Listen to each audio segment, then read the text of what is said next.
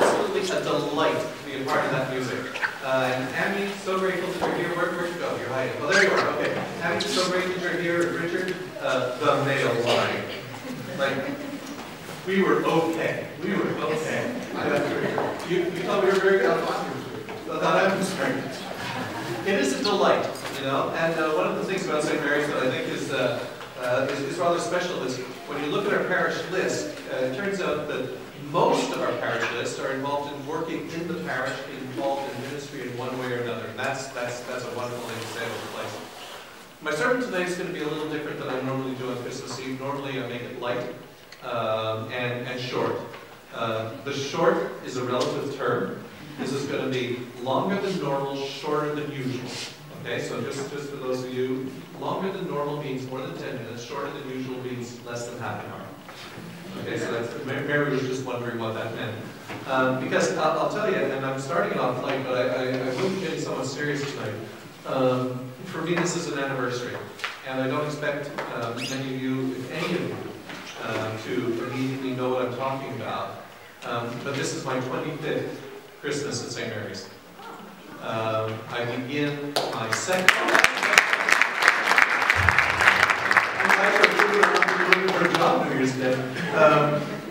And that's special. Right now, I don't know whether it means that I'm an underachiever or what, but I'm the longest standing, well, not standing because I'm sitting, longest serving minister in one parish in the diocese. My neighbor to the east, Bruce Glencross at St. John the Baptist, Point Clare, is the second longest. There have been opportunities over the year to consider other churches, other ministries. St. Mary's has always been a good place to be in many, many ways. It is a church that is founded on ministry, and we've got a lot of really wonderful stuff going on. That having been said, not everything's been perfect. And so as I look back over 25 years of ministry at St. Mary's, and I just want to talk about it just a little bit, there's some things that I want to refer to.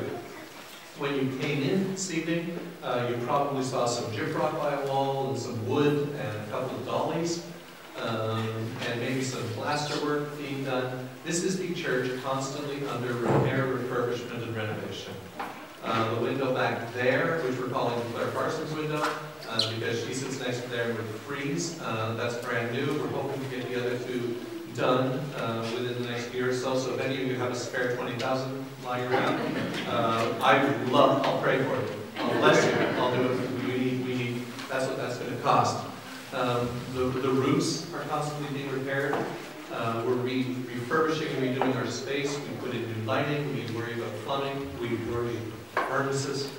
And it is a church that is constantly under refurbishment. And one of the things that I've hoped for over the years, I have prayed for over the years, is that what we do physically to this place, the physical refurbishment that we work on, is a symbol or a sign or a metaphor or an image of the spiritual refurbishment that we're constantly undergoing in this place. Churches struggle with many things, some of which are extremely silly.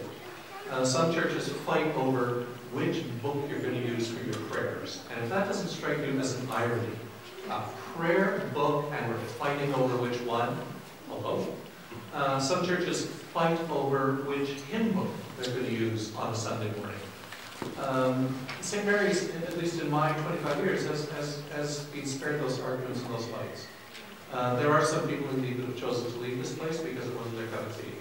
And that's not bad, because one of the good things about the Anglican Church is there's enough variety for people to find the type of liturgy and the type of church that suits them.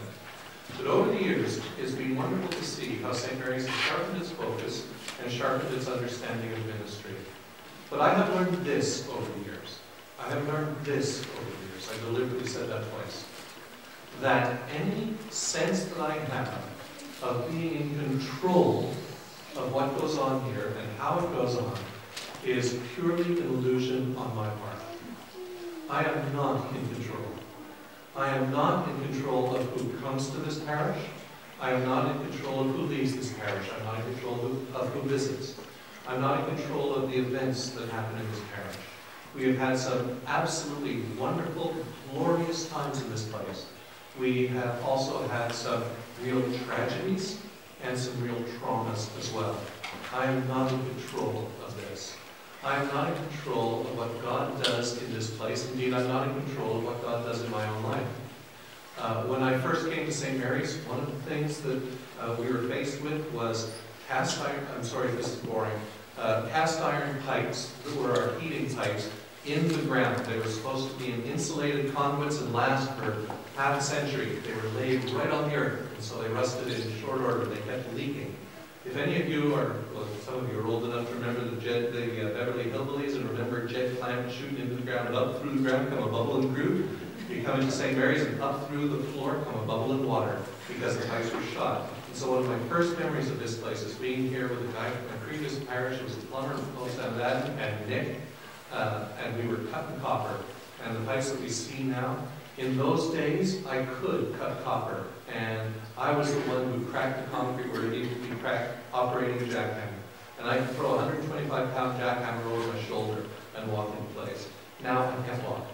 You know, I am not in control of my life. I'm not in control of the events of my life. I can influence. We can all influence our environment and how we react to our environment. That's another subject. But we are not in control. And any image of control, any thought of control that we have is purely an illusion. We do not know what's going to happen to us when we leave this place tonight. We want the best, we hope for the best, we pray for the best.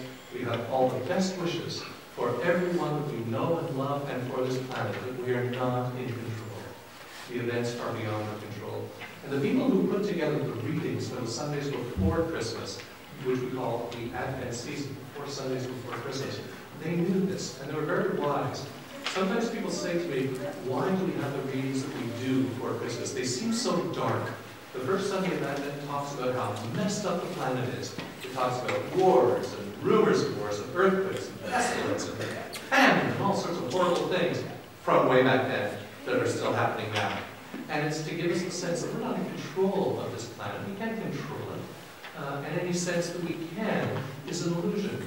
But the people who put together the readings wanted us to be aware and present to the realities of the world around us. They did not want us to bury our heads in the sand. They did not want us to hide and pretend somehow that everything was okay. That was the first Sunday. It got better from there. Advent 2 and Advent 3 talk about the brokenness of human society, the brokenness of the human heart. These readings talk about how communities are broken. Communities are broken by rivalry and hatred and violence and prejudice and racism and all the other isms that you want to talk about. We sometimes hate each other for no reason at all, but that's part of the human condition. And the readings speak to that. And the reading says the reason why this is the case is because each one of us is broken heart. That there's something about each and every one of us that is broken. It results in broken relationships. It results in hurting one another. It results in damage and destruction. Some things are beyond our control, but it is true to say, and anyone who cannot acknowledge this about themselves, I don't know, that each one of us has a dark side. Each one of us has a broken side. People are saying, why are these readings leading up to Christmas? Christmas is about light and joy and life and love and all of those things. And so it is. But these readings want us to approach the Christmas season understanding what is the reality of the human condition and human experience. And I don't think you have to be on this planet for too many years to realize that you can say, yeah, you know, they got a point. The world is broken. Society is broken. Unbelievable. But then, on Advent 4, it all changes around. That's the last Sunday of preparation before we approach the Christmas season. Advent 4, it changes around. There's a strange story. When you get right down to it, it is a bizarre story. And I don't know how you understand all of this. It says that an angel appeared. I don't know how you understand angels. Some places angels are, in fancy terms, described as theophonic beings. I think that's so that we can get over the thing about angels with feathers and wings and all the rest of that. I don't know. But somehow somebody who was speaking for God, a creation who was speaking for God, appeared to a girl who was no more than 14, probably less. And she said, the angel said, guess what? Well, that's my translation of the Bible. You can't really find that in there, but that's really what he said. It sort of said, hail, You know, that's guess what in fancy churchy talk. So guess what? You are highly favored of the Lord. So far, so good. And you're pregnant and not married. So, excuse me, highly favored of the Lord and unmarried pregnant don't seem to go together. And then the angel says, don't be afraid, because the thing that is happening to you is a holy thing. Now, 14-year-old girl in a society where extramarital relations was punished by stoning to death, I don't think peace was the first thing that was in her heart. And then, of course, Joseph becomes aware of this. And he has the right, as the one to whom Mary is betrothed, to have her stoned to death. He can be the one there, giving the instructions to have her killed for this horrible thing that she has done. And instead, he decides to be a nice man. And so what he does is, he decides to divorce her, because in that culture, betrothal or engagement was tantamount to marriage, so he had to divorce the person you were engaged to. So he decides, okay, what I'm going to do, I'm not going to have her killed. Great. Instead, I'm just going to divorce her and put her away quietly. So he's going to be done. But in both cases, and then Joseph, a little later in the story, he takes on to himself something that is so radical. He had every right to maintain his life. He put it all on the line. He took the risk because of what was happening. And so, we see in a very bizarre way, in a very different culture, an extremely conservative culture, standing on the head of what were considered to be the norms of the time. And in that was found hope. In that was found hope. What caused it? Obedience to God. Mary was willing to be obedient regardless of social pressure and social stigma. Joseph as well. He didn't cast her away. He didn't put her away. He didn't do what society legally told him he had a right to do. But instead, he hoped in what was to come. And in the fullness of time, that's another way of saying things. When the time is right, you see the image of a little baby being born tonight for us. Hope comes to light. And what I would like to do is to try and translate that into our life and experience, into your life and experience. And I think the only way I can do that is by being personal for a couple minutes. 10 years after I was appointed rector of this parish, I was diagnosed with MS. At first, it wasn't much.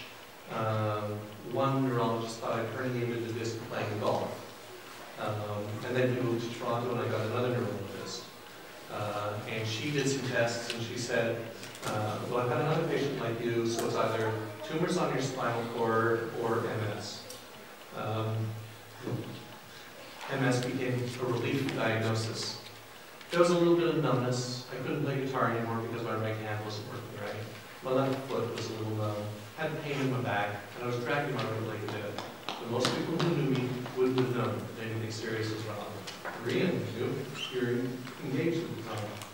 And then I'll tell you, wow, the future all of a sudden was kind of scary. And over the years, there was progression. The walking got a little worse. The numbness got a little worse. There are some things that I've been spared. One of the most common things for MS patients is blindness and other problems like that. I've been spared that so far. But I don't know what's going to happen tomorrow. This year, I'm less mobile than I was last year. For those of you who haven't seen me in the beginning year. This year, I got my scooter on Christmas Eve. Last year, I only had a walker. I don't know. I'm not in control of my future. But as I will tell you, I live in home. As it relates to MS, there's a lot of research going on. I can't prove this. I don't know this for a certainty. I don't know this for a fact. But I live in hope that one of these days, some researcher somewhere, maybe because it just follows from all it's gone before, maybe because they discover a cure for another disease, will all of a sudden say, we've got it. And then I'll go to my neurologist, and be prescribed a treatment of either injections or surgery or some other medications because they will have found a cure.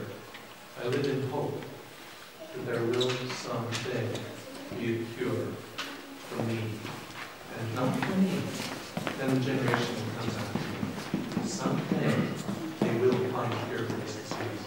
There's a disease that we all have, every single one of us, and it is the brokenness of our heart.